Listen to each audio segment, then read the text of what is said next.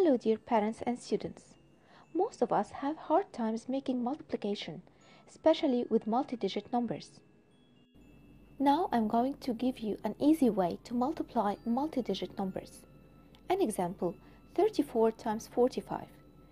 We will write here the 34 as 30 plus 4, or 30 and 4. And the 45 will be 40 and 5.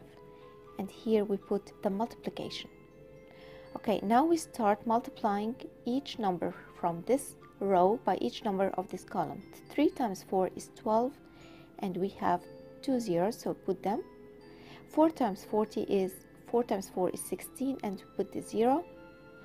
30 times 5, 3 times 5 is 15, and we have a 0.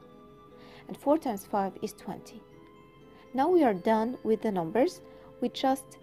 The last step is we add all these numbers together to get the final answer.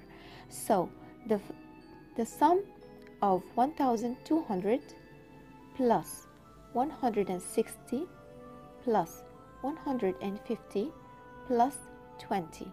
Let us add them. This is 0. This is 6 plus 5, 11 plus 2, 13. Carry up 1.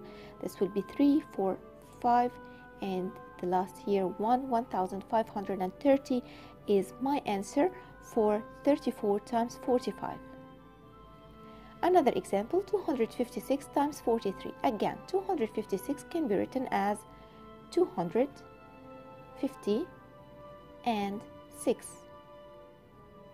And also we have here the multiplication, and the 43 is 40 and 3.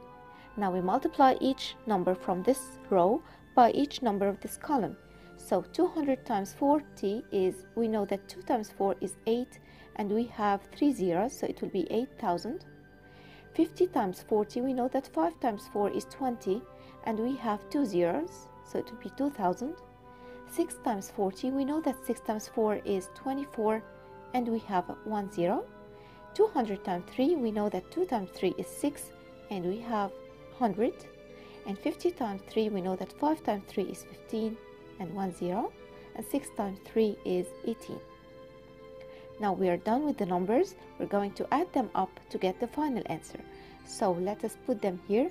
8,000 plus 2,000 plus 240 plus 600 plus 150 plus 18. Now add them up to get the final answer. This is 8, and here is 4 plus 5 plus 1 is 10. Carry up 1, 3, 9, and another 10.